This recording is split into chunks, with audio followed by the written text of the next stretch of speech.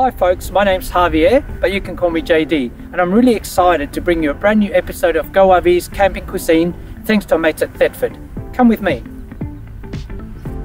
When I first came to Australia at the age of 8, I lived in a caravan for 3 months. And since then I've had the fascination for caravans, and I love caravanning and camping with the family, and I love cooking. It's my passion. So it's really great to be able to do both. Caravans have come a long way since then. Check out this luxurious Paramount Signature Limited Edition. I picked up this little beauty from Ian, from my great mates at Canterbury Caravans out at Bayswater. Today I'm going to be cooking an easy style paella. Now my ancestors will probably roll over in their graves because I've changed the recipe a little bit to make it simpler, but I want to show you that you can make great tasty recipes using basic ingredients that you can find in your pantry and in your fridge. Let me run you through a list of ingredients. In the fridge I've got prawns and I've got chorizo sausage, and here on the bench we've got our chicken stock, short grain rice, minced garlic, tomato paste, paprika and turmeric, 1 small red onion, small capsicum, half a cup of peas and some parsley for garnish. This is a really lovely Australian chorizo made from free-range pork.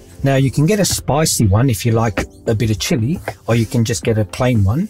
But I'll tell you what, look, you can already smell the aroma coming from the chorizo. Check out this K1500 from Thetford. You can get the full oven, but today I'm going to use the cooktop and grill version. I'm going to put my pan on the stove top and turn her on. I've got all my ingredients ready. I'm going to splash a bit of olive oil. Nice generous splash. This is not an authentic paella, as I mentioned before, because we're just using basic ingredients. So we're going to fry off our onion. A nice big teaspoon of garlic.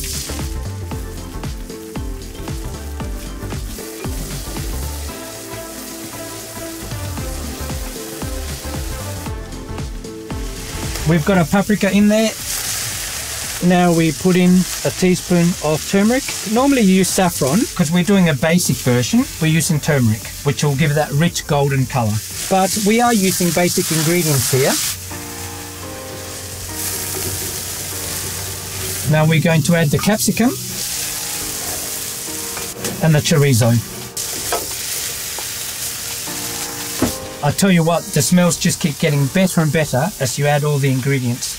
Alright, so we've coated our chorizo with all the spices and the oil. And here's the trick to a good paella. We're going to add our rice in first and let that cook and soak the oil before we add the liquid. So next I'm going to add a couple of heaped teaspoons of tomato paste. We're going to stir that for a little while until everything's coated and the rice starts taking on a bit of a translucent colour. Look at that, look at those rich colours. Now we're going to add our peas, and that's going to add not just flavour but a bit of green colour. Now everything's almost ready and it's time to add our liquid. So you want to be stirring everything as you add the liquid. You'll hear it sizzle. I could have used a Teflon pan so it doesn't stick, but the thing with the paella is that you want to get a thin crusty layer at the bottom.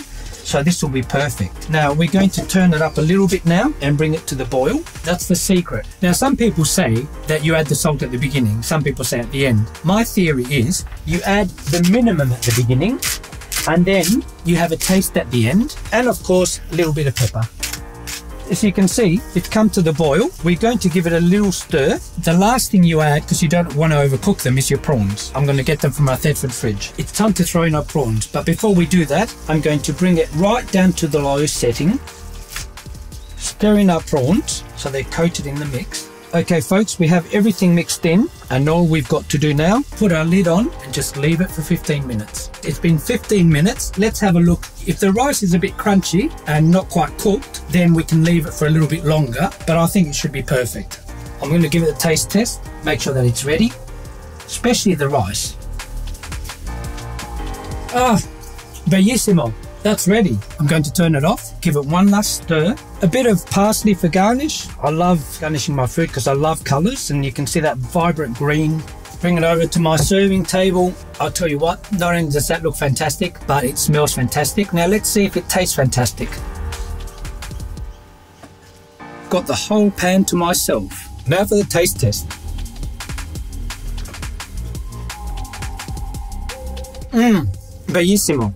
That goes to show that you can do simple, tasty caravan cooking when you're out on the road. Before I go, I'd like to thank our mates at Thetford, and I will see you next time for my next episode of Go RV's Camping Cuisine. Bon appetit!